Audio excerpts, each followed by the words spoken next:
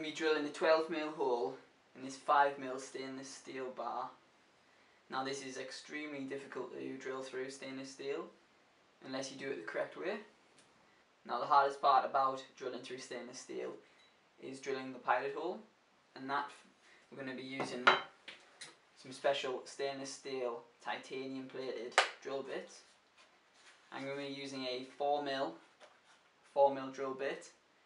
You need to use a pilot hole whilst drilling metal, as if you don't and try jumping straight to the size drill you need, then you're more than likely going to blunt the drill and fail in the process of drilling the hole. I'm then going to use a stepper drill, which will take it up to the 12mm diameter that I need. A stepper drill is essentially lots of drills moulded into one, and as you drill down, the further you go, the wider the hole gets as it steps up to the next size drill.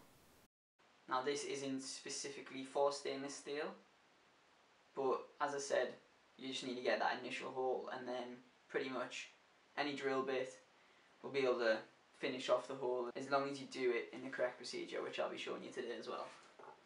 Now the most important part about drilling anything is to keep the drill bit as cool as possible.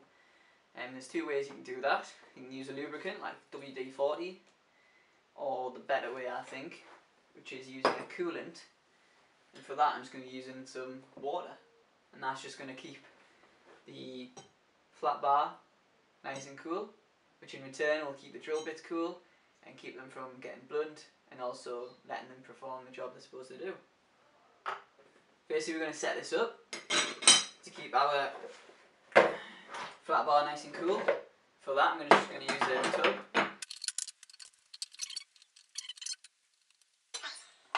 Now the reason for stacking up this flat bar on some chocks is obviously when I punch a hole through this stepper drill, I don't want to go through the bottom of the tub. So that's just to give it some space between.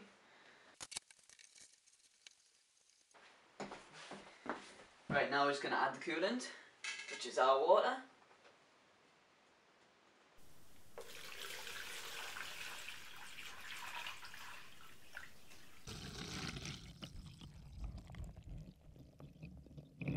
Only use a battery operated drill for this technique, as you don't want to mix electricity from a corded drill with water. However, if you do have a corded drill, you can still use water as a coolant, but use a little spray bottle and spray it directly on the drill bit as you drill. Whatever device you're using, if it's a drill press or an electric drill like me, you want to set it to the slowest RPM setting it has available. For mine I've set it to 1, and I'm also going to be running at about 65 to 70% of the top speed on this lower RPM setting. As you can see above, you do need to be a lot more patient drilling metal than you are when you're drilling wood, as it does take a lot longer to break through.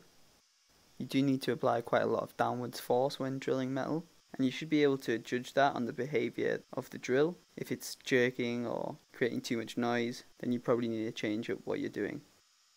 It is important that when you can feel that you're about to break through the bar, that you slow down to about 35 to 40% speed, as the metal is at its thinnest point. Therefore the metal can't dissipate the heat throughout itself very well. So if you continue at a faster speed, it will build up heat and it can blunt your drill bit. This step is more crucial when you're drilling thicker materials, but still try to slow down if you can every time you drill in a hole. And now I can feel that I don't need to push down quite as hard, so I know I'm getting to the end. So I'm just going to slow down the drill, take my finger off the trigger a little bit, and there we go. And now we're just going to use a step drill to make that 4mm hole up to our 12mm.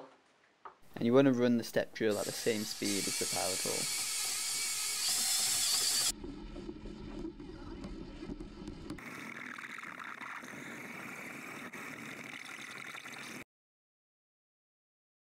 The reason I'm drilling these holes is for an electric bike that I'm building. And if you want to see how I built that bike, there'll be a link at the end of the video. Thanks for watching.